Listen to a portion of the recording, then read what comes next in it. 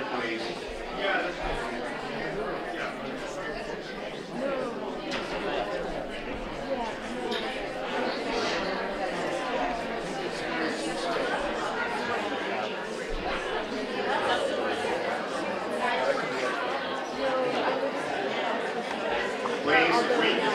Started. It's my pleasure to welcome you to this second session, and I would like, with your permission, to begin on a note of self-congratulation, which is that the reason we are having this wonderful conference has something to do with me, in the sense that I believe I was the first person in the Department of American Studies at Brandeis to meet Joyce at a conference over a luncheon at Radcliffe, revealing to her that there would be an opening in our department. And everything has been really quite wonderful and quite delightful ever since. I hope Joyce has roughly the same memory of that. As historians, we know something about the treachery of memory, but I believe that was accurate. And I just want to convey in my role as moderator how much I've cherished the collegiality that Joyce has exhibited ever since that moment, and above all, to really pay tribute to her extraordinary gift for friendship as well. And this has been really a remarkably gratifying part of my own life, and I speak for really everybody in this room in saying that. And our session, our second session, really deals with a number of different issues. I think I will follow Karen's lead and introduce each speaker right before they speak. Our first speaker is Hasia Diner, who holds the Steinberg Chair at New York University, and who has written, I think it's fair to say, some of the canonical works really in American Jewish history, Volume 2 of the History of the Jewish People in America, her standard history of Jews in the United States from 1654 to the year 2000. I am not, I think, amiss in saying that she's also the author of all sorts of pioneering monographs, beginning with her book, The Almost Promised Land, about Black and Jewish relationships earlier in the 20th century, her book on the Lower East Side, her book on food and ethnicity in America, and also her award-winning work on the Holocaust and American Jewish life, and finally, most recently, published by Yale University Press, Roads Taken, on the history of Jewish peddlers. It's a thrill, it's a pleasure to introduce Hasia Diner.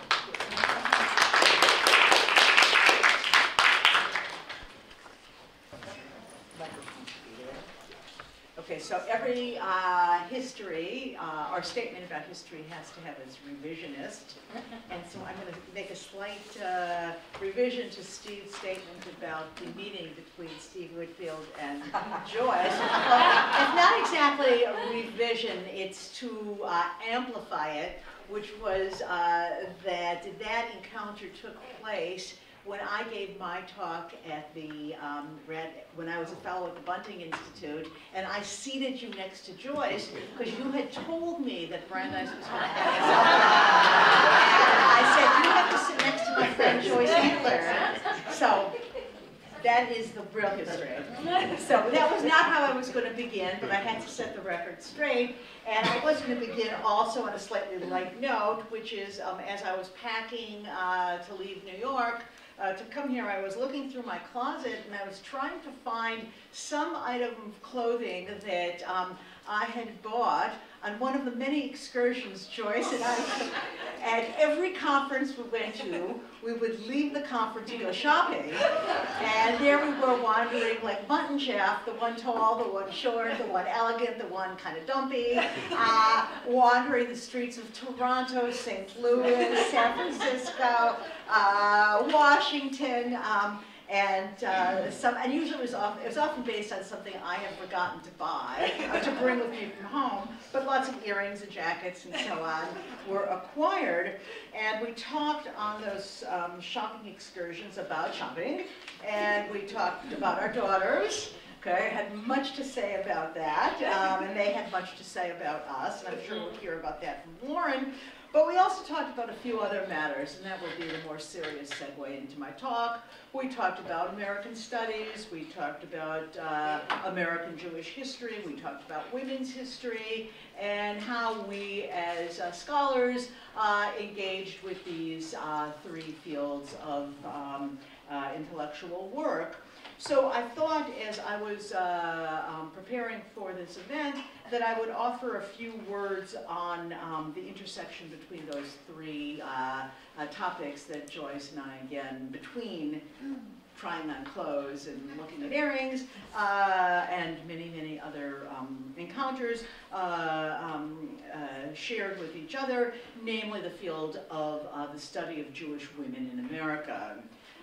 This is a specialty within all three of those, which Joyce has not contributed to, but I'd say she's shaped. She created those fields, or that field. She made it her own, and she did it in such a way that everyone would have to always think about what Joyce said, what Joyce wrote, how Joyce conceptualized it. The history of Jewish women in America is a endeavor which says, for one thing, that place matters. That is, this is a history that played itself out in America. It's an endeavor which says the group matters. Okay? That is, this category Jewish is a significant analytic enterprise and something we should be thinking about, and that women have a history worth exploring. Putting them all three together, we have in this American Jewish women, the history of Jewish women in America, something that should give us pause. So what I'd like to do for my talk is to break these three down into the American, the Jewish, and the women's, and to offer some hints, because I can't do anything more, on how these three histories, how the history of, how these three histories were interacted with each other, what universal meaning we can find in the American, the Jewish, and the women's. Now, I want to offer one caveat before I move on, which is to say, when I use words like more and less and different and distinctive, I don't mean these as better. I don't mean them as something that was good, something that was more impressive, less impressive. It just is based on empirical, measurable, evidence-based comparisons that Jewish women in America had a history that made them different from Jewish women elsewhere, that made them different from other American women, and made them different than Jewish men. So let me, in fact, structure my remarks around those three variables. So on the American part, that is what made Jewish women in America different than Jewish women elsewhere, I want to concentrate on the religious sphere, primarily the formal, communal, public world of Judaism in America. And here, I think we can say that Jewish women in America asserted themselves, particularly in the synagogue, the most visible way in which that Judaism was played out in the public sector, unlike their sisters anyplace else. Much more than Jewish women elsewhere, from the 18th century onward, Jewish women defined the public place of Judaism as something that they had a voice in and something that they could impact. We can see this just in terms of their attendance at synagogue. That is, from relatively early date in the history of American Judaism, rabbis commented and complained that synagogues were becoming increasingly feminized as women showed up more often than men. Synagogues were supposed to be places for men, and here is this American institution where women were showing up. Women, even when they had no formal membership, and no woman could belong to a synagogue until 1894. So until then, all women who attended as, one might say, guests. But even though they were not members, they could not vote, they could not hold office, they could not receive honors, they saw themselves as entitled to shaping the way in which the synagogues functioned. demanding changes in where they would sit and how the synagogue would function.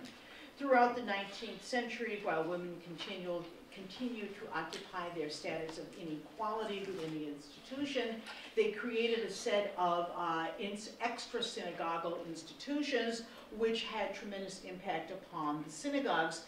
And here I'm thinking about the mid-19th century female Hebrew benevolent associations, founded in one town after another, independent of the synagogues, very different from the synagogues, but yet institutions created by women in which, among other things, women amassed pretty hefty treasuries, that is, they became very good fundraisers at very early dates.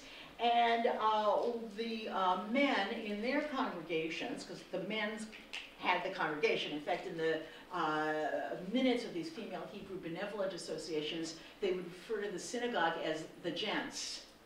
Okay, they didn't mean Gentile, they meant the gentlemen's synagogues. And the gents would ask the women from these female Hebrew benevolent associations to give them their money because they, the gents, wanted to buy a building because they had previously rented, or they wanted to rent a better space. And the women very much said, no, it's our money and we will determine when this town can have a synagogue, because we're not going to give you the money until we agree. Similarly, the founding of the National Council of Jewish Women in the 1890s provided a place in which Jewish women could begin to impact the synagogue, in as much as National Council began to ask rabbis for, if nothing more, one Sabbath a month, where it could be council Sabbath. Okay, where the council could, members of National Council could run the service. Rabbis often gave them this privilege in the summer, okay, when they assumed most members would be off on vacation. Again, gliding through this very quickly because time moves on. It is among American Jews, both men and women, that we see the beginnings in the 1920s of the bat mitzvah. Okay, so this is an American innovation, and by the 1950s, the innovation of women counting in a minyan, that is, a woman can be counted as one of the 10 required for a prayer quorum, was something not replicated elsewhere. Later on, the demand by women for ordination, for the rabbinate and the cantorate, the development of new rituals by and for women, for example, the adoption of Rosh Chodesh, okay, the beginning of the month, as a women's ritual, although it certainly had origins and roots in much earlier, in the Middle Ages. The formal taking of Rosh Chodesh and making it a feminist institution was an American one. So too the development of rituals for the naming of a baby girl. Something that would be equivalent in terms of grandeur and its public nature as the circumcision for a boy. This was an American innovation. Calls to change the liturgies to include the imahot, the matriarchs, all make the story of Jewish women in America one that had no parallel in other Jewish communities. Other Jewish communities over time, that is places like England and Germany and Israel, began to look at what American women, Jewish women had done and said, we'll incorporate some of that also, but this was an American story. Okay, the Jewish part of it. That is, how did Jewish women in America have a history that made their experience different than the history of other women? Now, obviously, a subject of such breadth that what I'm going to say does violence to it in terms of how little I can say. But here, obviously, holding class and race constant, we might very fruitfully look at the period of the Great Migration from the 1870s through the 1920s as a long moment in time where we see something about a distinctive Jewish experience among American women, particularly thinking about immigrant women. So for one thing, the demographics of their immigration were just different. Okay? That is, not only did men and women migrate in equal number, unlike their fellow immigrants in steerage from Italy, where men way outnumbered women, or from many other parts of Eastern and Central Europe, but also in a very typical pattern of segmented family migrations, married men who migrated, married Jewish men who migrated, unlike married Italian men who migrated or married Polish men who migrated. Married men who migrated, Jewish married men who migrated, brought their daughter, if their older children were daughters, they brought their daughters with them, because women were defined, young women were defined as able-bodied workers, and this is very much explained by the tremendous Jewish concentration in the garment trade, in which girls' hands could work just as well as men's hands. And so that the demographics of the migration made for a very different pattern. Partly for that reason, and partly because of the nature of the garment industry, we also see another measurable fact which made the experience of Jewish women in the immigrant period one that made their history notable and worth pausing at. One figure that emerges from 1920 is that 25% of all organized women workers in America were Jewish. So that is, Jewish women made up a quarter of the population of women who belonged to trade unions. Now, the figure should be kept in the context of, first, Jews were at that point about 4% of the population. Okay? And in addition, that sizable chunk of the Jewish female population that belonged to trade unions were single women. That is because Jewish women tended to drop out of the paid labor force when they married. So that is, we're dealing with a relatively small population still accounting for an enormous percentage of those women who decided that it was in their interest, in the interest of their family, and a good social policy to join unions. Okay, so the demographics of the migration, the membership in the trade unions in the up to the 1920s, tells us, points to a history that made the experience of Jewish women notable and different than the histories of many of other American women at the same place in the Americanization process, in the class process, and the like. Okay, finally, how did the experience, perhaps this is the one that needs the least comment, but I think it's still worth having out on the table. How did the experience of Jewish women in America differ from the experience of Jewish men in America? That is, why break out the experience of Jewish women from the larger history, larger construct of American Jewish history?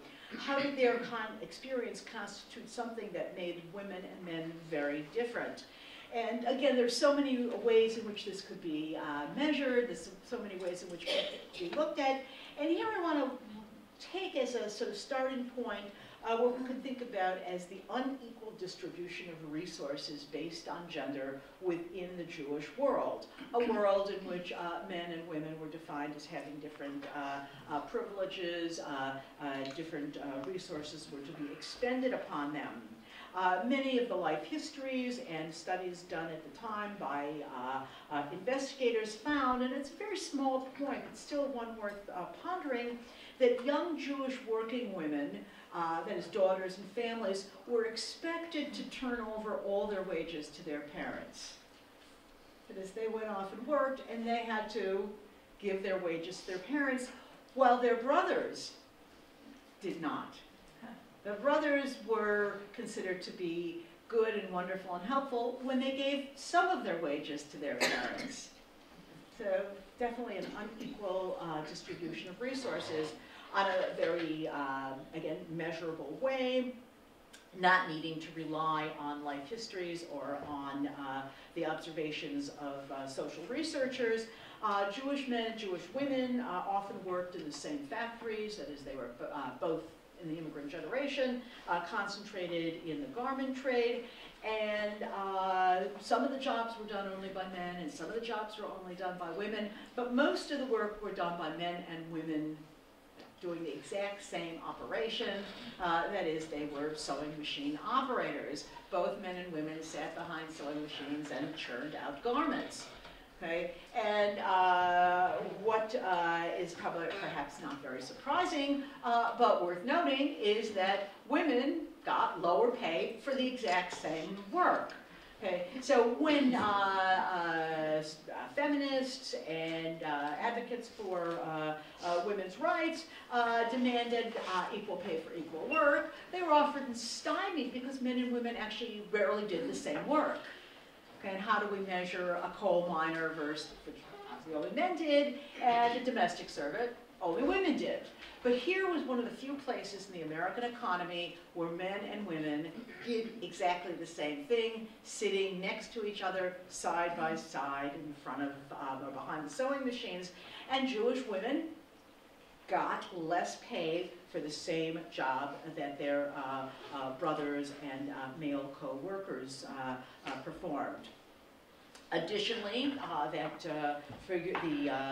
involvement of Jewish women in the trade unions was primarily, in fact, almost exclusively at the membership level, because the levels of leadership were exclusively the domain of Jewish men.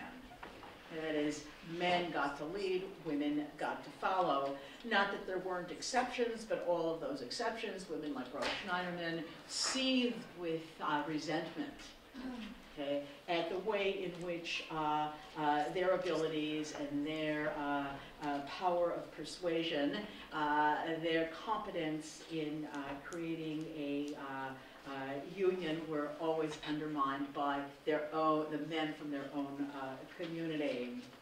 We can furthermore look at the field of Jewish education, and I know we have a number of very important scholars of Jewish education in the audience here, and the issue of Jewish education was one which consumed Jewish communal leaders for centuries, and notably, almost until the post-World War II period, nearly every Jewish child in America who got a Jewish education was a boy.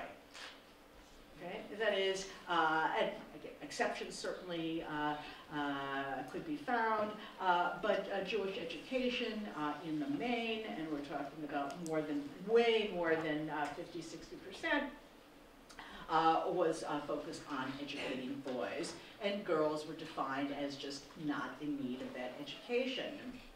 Okay, Jewish women, unlike Jewish men, had to constantly and consistently justify their public work.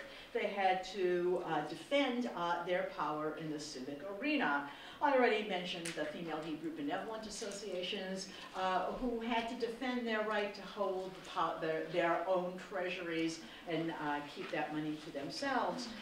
So too, National Council of Jewish Women found itself in dispute with the Hebrew Immigrant Aid Society, a men's organization, over the monitoring, the running of a station at Ellis Island to assist single immigrant women who might be put in some harm's way, given that if they didn't have relatives to meet them. National Council of Jewish Women began the project, and it was so successful that the men's group wanted to take it away from them, because obviously it was way too important for women to do. Okay. Likewise, Hadassah, which emerged as America's largest Jewish organization, and certainly one of the most popular and significant branches of the Zionist movement in America, was repeatedly asked by the men if they would just give them their vote, okay, at a number of World Zionist Congresses.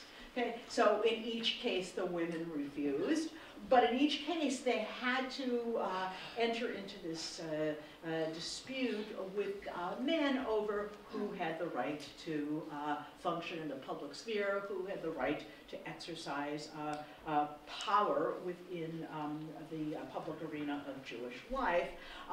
The need to defend themselves in essence, made their history different than that of men, because nobody questioned the right of men to organize the community.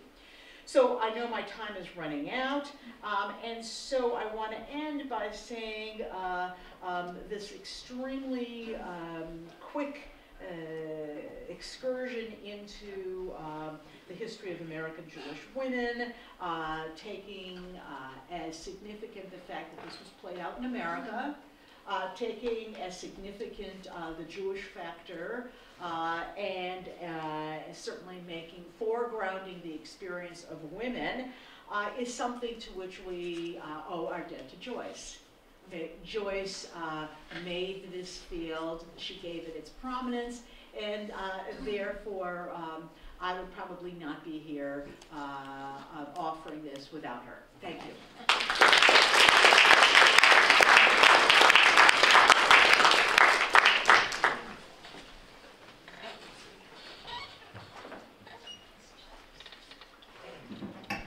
Joyce is being honored today and tomorrow not only as a scholar, but in a sense also as a teacher. And it's now a privilege for me to introduce two of her former students who will be giving the other two presentations on this panel.